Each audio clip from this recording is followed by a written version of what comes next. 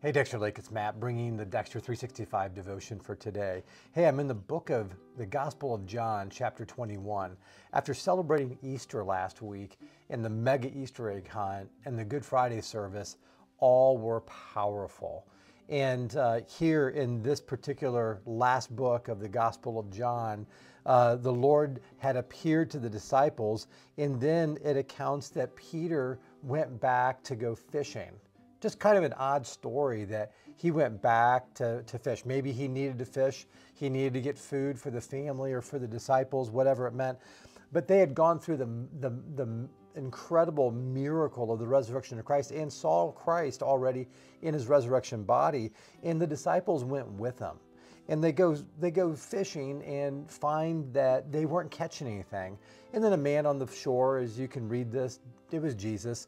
He said, "Hey, have you caught any fish?" And they said, "No." "Hey, try the other side of the boat," which they did. They caught 153 fish.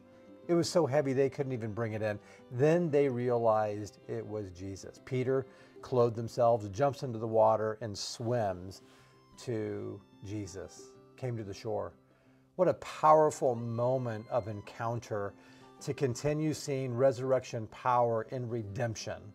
Jesus is not done redeeming the earth. And here in this story, he's helping Peter to reconcile the 3 denials that he had done in his trial.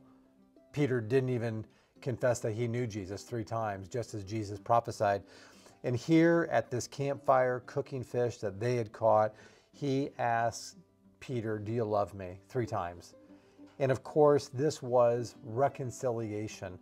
Remember, we are called to a ministry of reconciliation. In fact, we are ambassadors of reconciliation. We get this role to help people come to a knowledge of Jesus and to the power of the reconciliation, grafting us into the vine of the Father, back into the kingdom of God. So we're looking forward to another great service this weekend. Come expecting God to do a great move. In Jesus' name, have a great rest of your weekend. Blessings.